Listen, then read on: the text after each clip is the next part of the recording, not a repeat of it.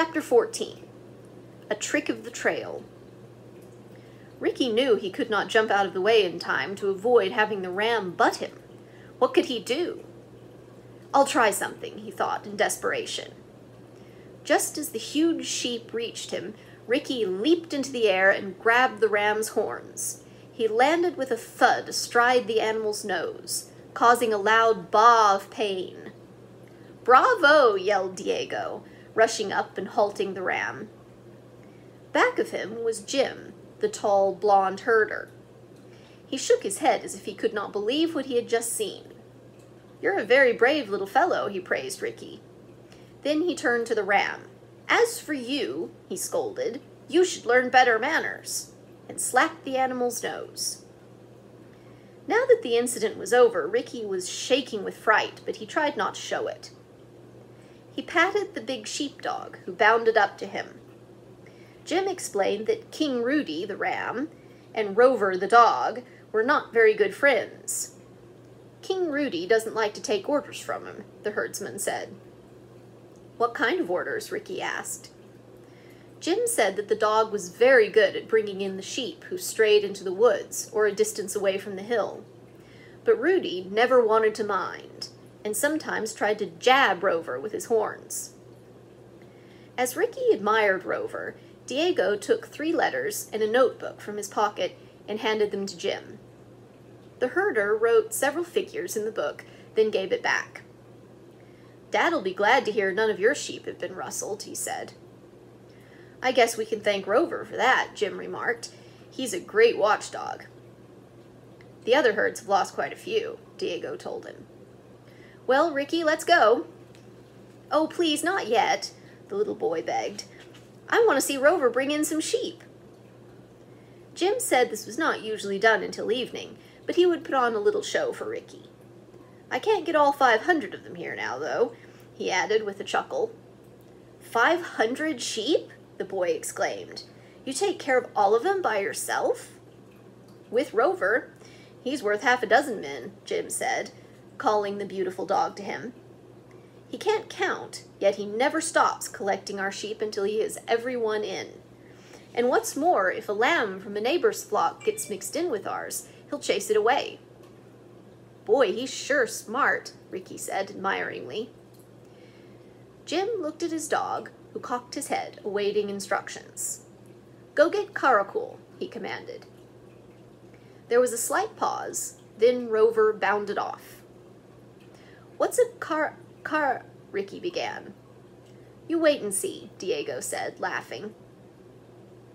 5 minutes later, they heard barking in a nearby woods, and soon a pure black sheep ran out. Rover chased him to his master and the boys.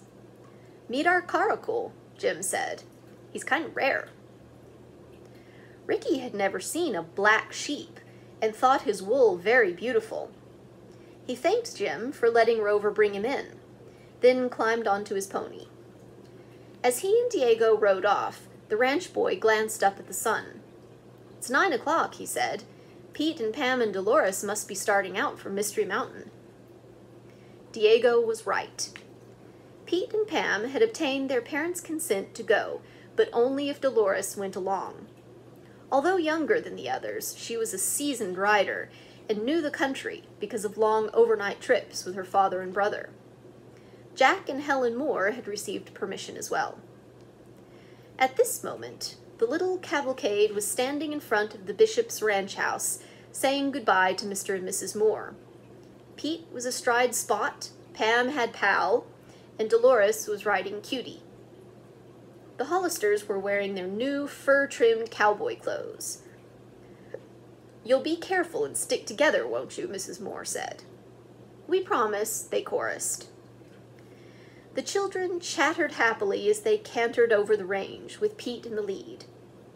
He had the map from Mesquite's hideout in his pocket and was following the directions indicated. Reaching a wooded section with a steep grade, they slowed to a walk. From time to time, Pete consulted the map. They went down one steep gully and up another. The ground was strewn with big boulders, which made the going hard for the horses. Can't we take a trail? Helen asked finally. I don't care if it takes longer to get to Mystery Mountain. It's too late to turn back now, Pete replied. Anyway, I'm afraid we'd miss the directions on the map. He led them down into a gulch that was so steep the children had to lean far back in their saddles. Halfway to the bottom, Helen's horse slipped on a loose stone and fell to his knees. The girl went over his head. Fortunately, she landed in a bed of moss. "Oh dear," she cried, jumping up. "I hope my horse hasn't broken a leg." Dolores quickly dismounted to examine the animal. "No, nothing's broken," she said in relief. "But this is wild country. I've never been here before." The Moore children suggested that they turn back, but the Hollisters and Dolores urged them to go further. Mystery Mountain did not seem to be very far away now. "Okay," Jack said finally. "You're better pioneers than we are. Lead on." Their horses' hoofs drummed against the sandy ground, leaving little puffs of dust behind them. When they came to an open spot, Dolores reined in and pointed. "See that tall savine tree over there? It's much higher than the trees around it. I'm sure that's the one on the map." Eagerly, the young riders cantered toward the tree, carefully picking their way across the rough ground. Pam was the first to reach the savine. She held up her hand for the others to stop. "This must be the landmark," she said, turning in her saddle. "But look over there, we're at the rim of a small canyon." The others were amazed to find themselves so close to the precipice. They dismounted and led the horses to the edge and looked down into a narrow valley. It was about 30 feet deep and was full of beautiful rock formations. "Oh, I know what this is," Dolores exclaimed. "I've heard Daddy call it the Hidden Canyon. Ancient people who lived here used it as a ceremonial place." "Then it might be a clue to Mystery Mountain," Pete said, glancing at his sister. "Has anybody ever explored it?" Pam asked Dolores. The dark-eyed girl nodded. "A group of high school children had a dig here last summer," she said. Jack scratched his head. "A dig? What's that?" "Part of the fun of living out west," Dolores replied, looking across the canyon. "There are lots of hidden treasures and buried towns around here. Men from the museum are always hunting for them." "And kids hunt, too?" Jack's eyes widened. "Sure, that's what we call a dig. The children from Sunrise found the remains of an old pueblo here." Pete snapped his fingers. "Let's go down and look around." Jack and Helen now were as eager as the others. All the children hurried back to the savine tree and tied their horses. Then they worked their way down to the canyon wall. "Oh, I see where people were looking," Pam cried out, reaching the bottom. She ran over to a low, square wall of ancient adobe bricks. Most of them were broken or worn smooth. "The skeleton of an old building," Pete observed. At this remark, Helen looked nervous. "Are there any skeletons of people around, do you think?" "There may be," Pete answered, "but don't worry, they can't hurt you." Helen did not reply, but Pam noticed that her friend seemed a little scared. So she took her by the hand and said, "Come on, let's look for a treasure." The 5 children worked their way over the old dig, until Pete came upon a broken shovel. "Crickets," he exclaimed. "I can really use this." The broken handle was so short that the boy had a hard time pushing it into the ground. The others wandered about, overturning stones. Finally, Pete stopped and mopped his forehead. "Phew, anybody want to try this for a while?" "I do," his sister volunteered, running to get the shovel. "But I'm going to dig over there." She pointed to a small knoll. "I'll help you," Dolores offered. "Me too," Helen said.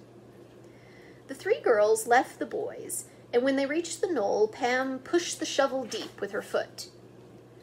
"Do you suppose this is an old burial place?" Helen asked, looking from one girl to the other a bit fearfully. "It might be," Dolores replied, as she helped to brush away the loose soil with her hands. All at once, the shovel struck something hard. At first, Pam thought it was a rock and dug around it. Then she reached into the hole. The object was not smooth. Pam took her handkerchief and wiped the earth from it, as Dolores and Helen looked on eagerly.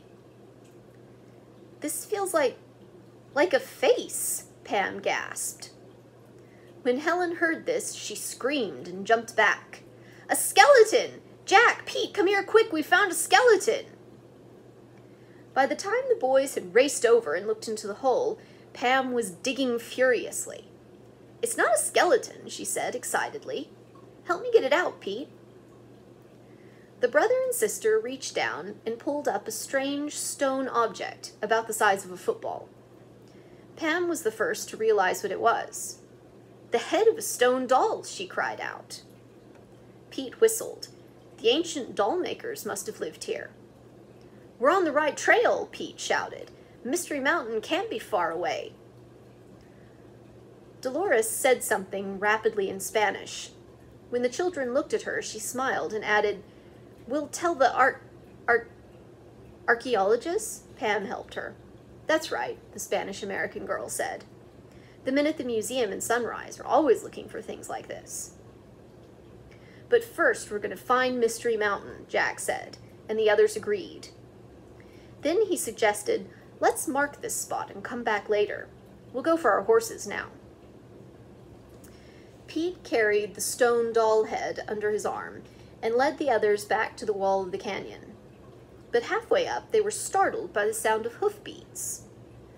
Pete handed the doll head to his sister and scrambled upward to the edge of the slope.